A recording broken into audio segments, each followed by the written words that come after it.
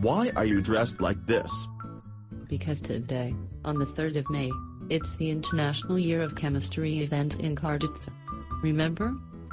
Oh my god! All the stupidities you know, you are going to tell me today. What is this event, anyway? Well, this is no stupidity at all. This is really important. Students of the first High School of Karditsa are working on it, trying to present a poster exhibition about the Nobel Prizes in chemistry. Interesting. Is that all? No, they are also composing an opinion collage about what chemistry is to any of us, and a great poster about trivia details of Marie Curie's life. I see. Students can do miracles when they decide to work on something. But isn't there any lecture? I'm dying attending lectures.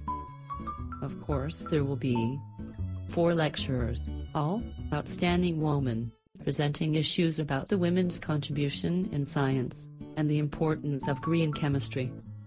Well, you have the way to convince me, every time we talk. As I've heard, it's at 11:30 at the Key Hotel. Hurry up. Let's go to take a good seat.